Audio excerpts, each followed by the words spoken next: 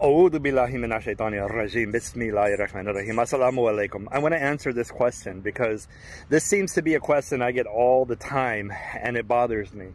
Why would someone born and raised in America become a Muslim? The answer is simple. Islam is for everybody. It's not contained in a time or a place. Allah subhanahu wa ta'ala gave the religion of Islam to all mankind, everyone. When the first prophets spoke and began to call people to God, they were calling them to Allah subhanahu wa ta'ala. They were calling them to monotheism, to worship the one true God. I am a Muslim, which is the same religion of Abraham, the same religion as Isaac, the same religion as Jesus Christ. I am a Muslim because it is what Allah subhanahu wa ta'ala has called me and called you to be. Islam is for everyone. And if we could just collectively in America wrap our mind around the fact that Islam is one of the Abrahamic faiths, is brought by Allah subhanahu wa ta'ala, brought by God, given to us by Muhammad, the peace and blessings of Allah subhanahu wa ta'ala be upon him. And when I say given to us by Muhammad, Muhammad communicated what Allah subhanahu wa ta'ala wanted for us to do and to be, and that is to be a Muslim. On the day that I die, I'm going to be laying in one of these graves, and the angel is going to come to me, and the angel is going to ask me questions. Who is your God? What is your religion? Who is your prophet? And I want to be able to answer those without going to the hellfire. I don't need my grave to become a place of suffering before hell. I don't need my grave to be one where I am hurting, like this right here. He is hurting in there. And I don't want that. I want to please Allah subhanahu wa ta'ala. I want to be a good Muslim for myself, my family, my community, and for Allah. And Islam has made me a better person, and it would make all of us better people if we would just submit to Allah subhanahu wa ta'ala. That's why I'm a Muslim, because I want to please Allah, the one God.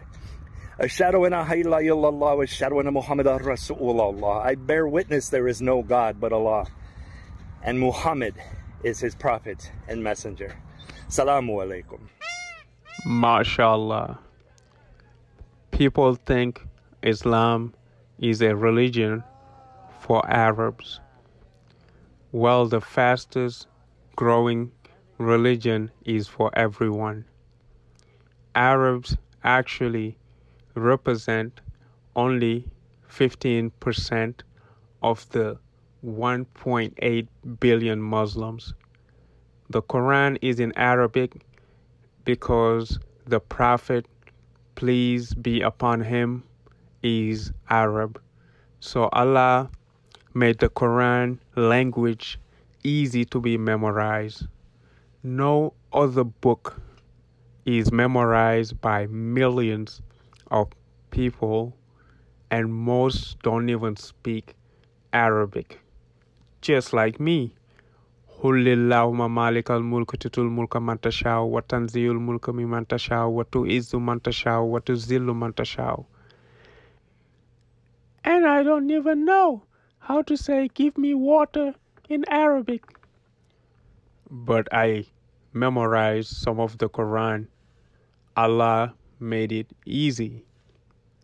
Best part is Allah says in the Quran, Surah 15 verse 9, the Quran will be preserved. And how is it preserved? Surah 54 verse 17, we made it easy to be memorized. Just like ABC, if you try to change it to AOZU, a child can correct you because they memorized it. They know it by heart. So let's watch some people who memorize the Quran. MashaAllah.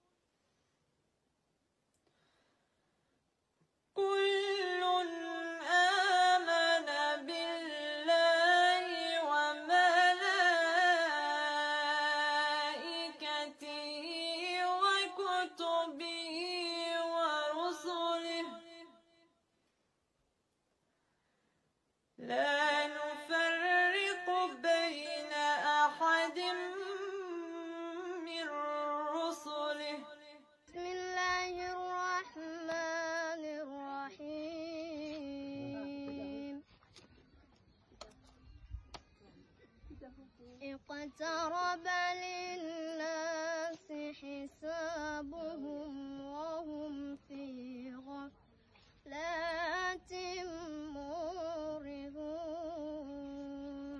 ما شاء الله. ما يأتيهم من ذكر من ربهم محدث إلا استمعوه وهم يرغبون لاهية قلوبهم وأسروا النجوى الذين ظلموا هل هذا إلا بشر مثلكم أفتأتون السحر وأنتم تبصرون. Allah Azza wa Jal said, Inna nahnu nazzalna dhikra wa inna lahu lahafidhun. Right? He said, indeed, we have sent down this reminder and we shall preserve it. So the fact that so many people around the world, in so many different countries, in so many different continents, speaking different languages, belonging to different ethnicities, but they all recite the Quran, the final revelation, in the original Arabic language and following the same rules, is something truly remarkable, and it's really a miracle that Muslims should be proud of. I mean, my mother tongue, Chinese, is so different from Arabic, totally different, right? And it's so different from أعوذ بالله من الشيطان الرجيم بسم الله الرحمن الرحيم وسارعوا إلى مغفرة من ربكم وجنة عرضها السماوات والأرض أعدت للمتقين الذين ينفقون في السراء والضراء والكاظمين الغيظ والعافين عن الناس والله يحب المحسنين والذين إذا فعلوا فاحشة أو ظلموا أنفسهم ذكروا الله فاستغفروا لذنوبهم ومن يغفر الذنوب إلا الله ولم يصروا على ما فعلوا وهم يعلمون. بسم الله الرحمن الرحيم. يسألك الناس عن الساعة قل إنما علمها عند الله وما يدريك لعل الساعة تكون قريبا إن الله لعن الكافرين وأعد لهم سعيرا خالدين فيها أبدا لا يجدون وليا ولا نصيرا يوم تقلب وجوههم في النار يقولون يا ليتنا أطعنا الله وقتلهم الأنبياء بغير حق وقولهم قلوبنا غلف بل طبع الله عليها بكفرهم فلا يؤمنون إلا قليلا وبكفرهم وقولهم على مريم بهتانا عظيما وقولهم إنا قتلنا المسيح عيسى ابن مريم رسول الله وما قتلوه وما صلبوه ولكن شبه لهم وإن الذين اختلفوا فيه لفي شك منه ما لهم به من علم إلا اتباع الظن وما قتلوه يقينا بل رفعه الله إليه وكان الله عزيزا حكيما رفعنا ووضع الميزان ألا تطغوا في الميزان وأقيموا الوزن بالقسط ولا تخسروا الميزان والأرض وضعها للأنام فيها فاكهة والنخل ذات الأكمام والحب ذو العصف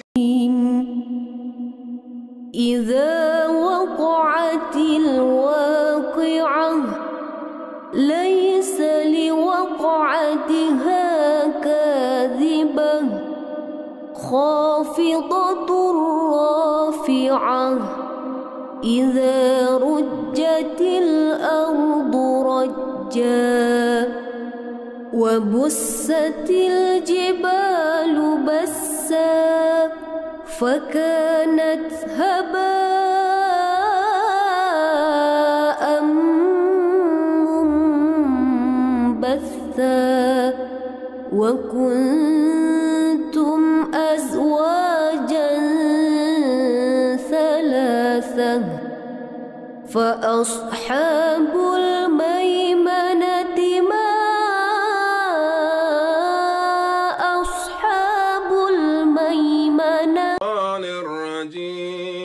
بسم الله الرحمن الرحيم ولا إله إلا لا تأخذه سنة ولا نوم وهو ما في السماوات وما في الأرض من ذا الذي يشفع عنده إلا بإذنه يعلم ما بين أيديهم وما خلفهم ولا يحيطون بشيء من علمه إلا بما شاء وسع كرسيه السماوات والأرض ولا يؤوده حفظهما وهو العلي العظيم في الزبر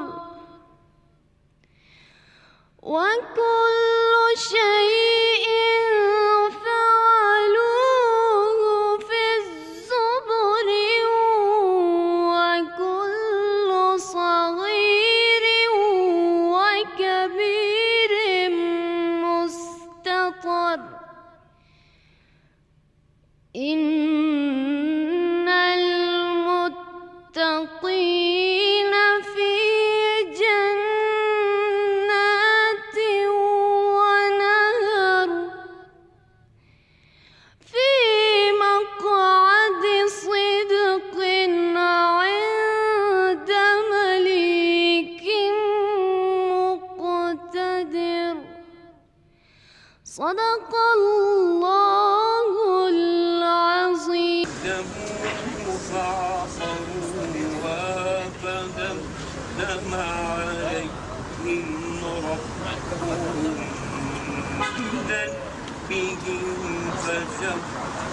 For instance, alhamdulillah, I have a great wife. Yeah, or like, alhamdulillah, man, I didn't get that job because it turns out those people were like going bankrupt or something, you know.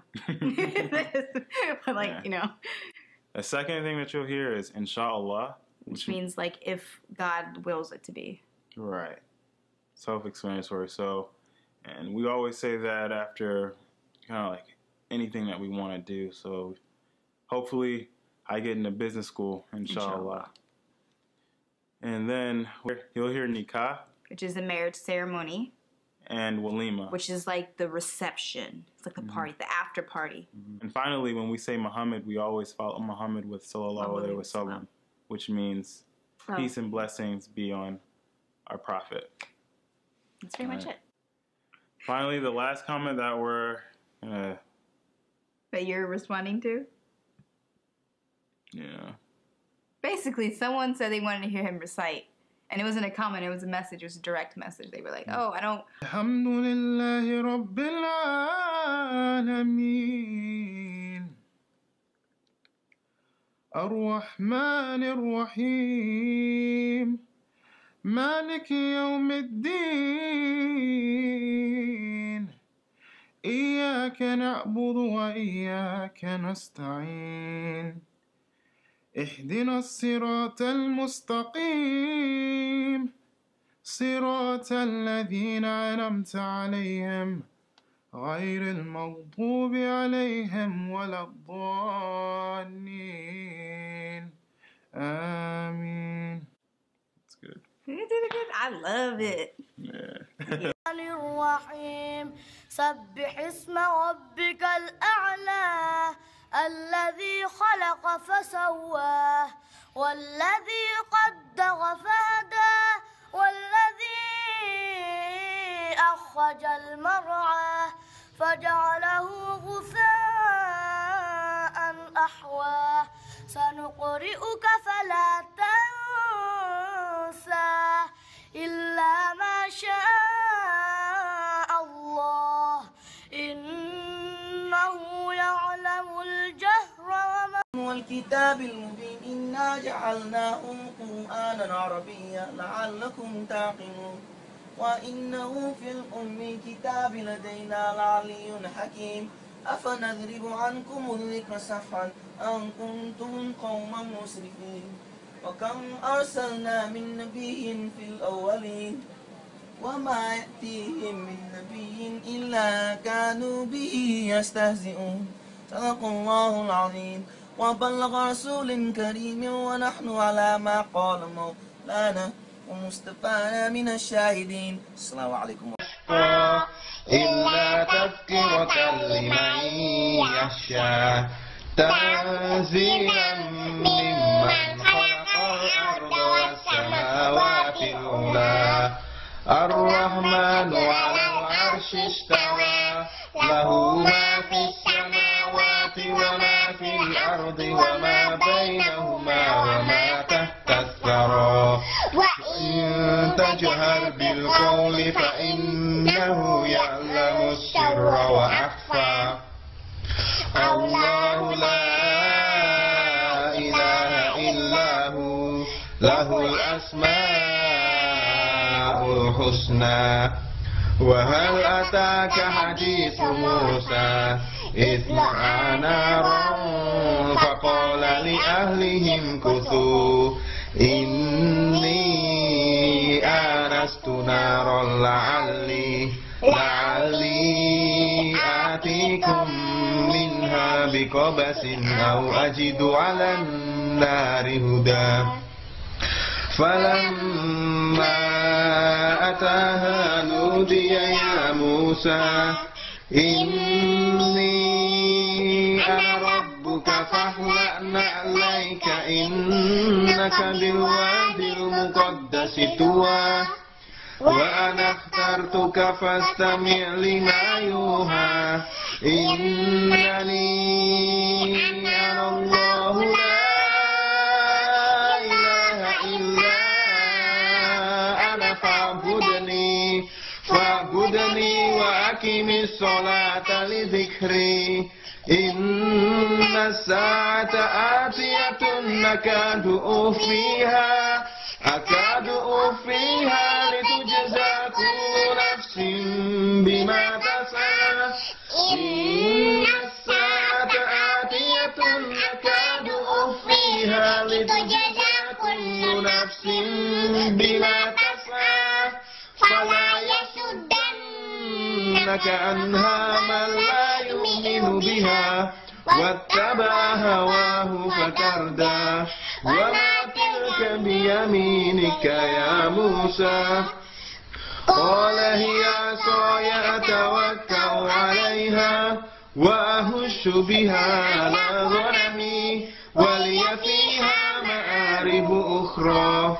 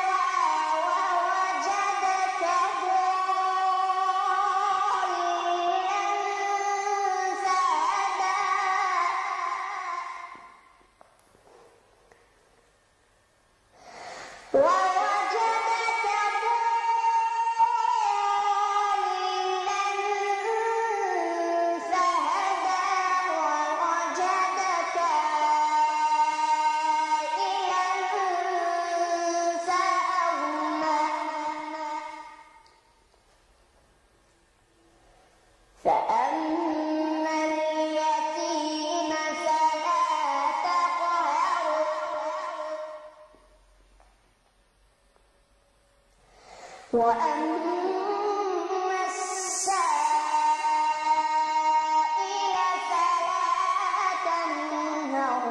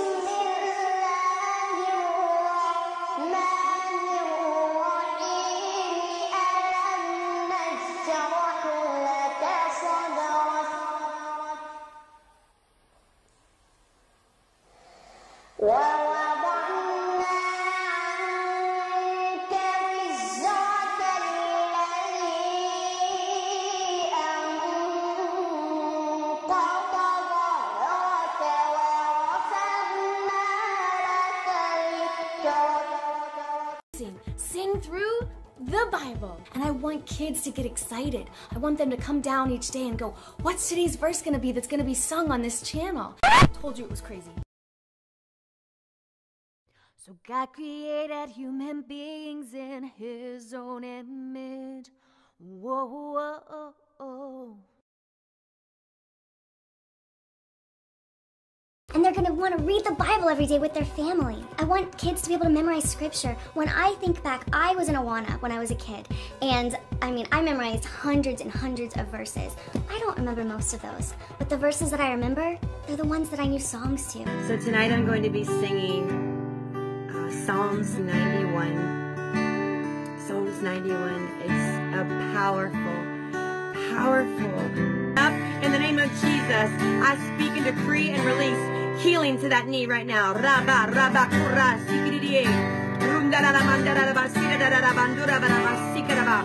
the name of Jesus. In the name of Jesus. Thank you, God. Thank you, God. There's a person that has numbness in their hands. I have no idea where that's from, but you have numbness in your hands. Your hands just go numb. You go like this a lot. In the name of Jesus Christ, I declare that you are healed from that. And I pray right now that God would go right to the very root of that thing, and He would begin to touch it in such a mighty way. And I think I'm going to be singing straight out of the Bible. It's what I love to do. I'm going to be singing the spontaneous prophetic song of the Lord. This is a wonderful way that you can. For I am the God, for I am the Lord, for I am your God and I'll be with you. Yes, I promise I'll be with you. I'm gonna see you through.